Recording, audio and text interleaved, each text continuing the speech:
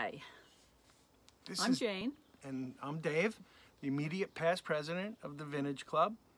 We're glad to be part of this virtual rally, and the virtual home open house. And we are currently held up at our weekend cabin in Colebrook, Connecticut. And it's a lovely log cabin, but we like the aluminum. So let's show you ours. Okay, here's our little Airstream park we've got set up here at the cabin. The rig on the right is Jane's 08 DWR Bambi. Rig on the left is our Pride and Joy 62 Bambi that we picked up a few years back at one of Frank Jensen's birthday bashes for Wally. We pulled into the campground, and right in front of the camp office was this rig with a sign on it that said for sale. But all I saw were flashing lights that said, buy me, buy me, buy me. So we did. It was pretty much a wreck when we got it. Got it for a very fair price.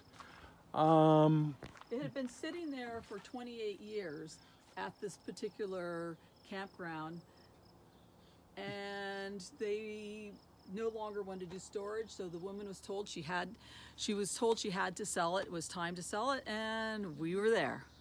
I guess the managers told her there was an Airstream rally coming in, so yep. Pretty good audience. You can see that we had replaced a fantastic vent. It was one of the first things we did on this rig. The original vent was shot, it was gone, shattered, who knows how many years, and the inside was completely water damaged. You can see the 62 door in a door. This is my van. We love this feature. Okay, so we set about replacing the floor. You can see we put down marmoleum tile. We had replaced all the cushions and had them reupholstered, obviously. Jane, handy sewing, put together these nice curtains. We did replace the original fridge.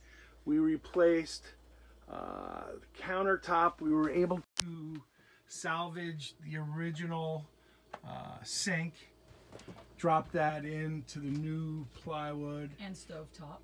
And original stovetop as well. I did resurface all of the cabinets. You can see lower drawers, they were all redone. And we kind of brought this baby back to life. We're really psyched. We do have some future projects planned, like axles. And I guess that's probably about it. We love it. Anything you want to say? Bye.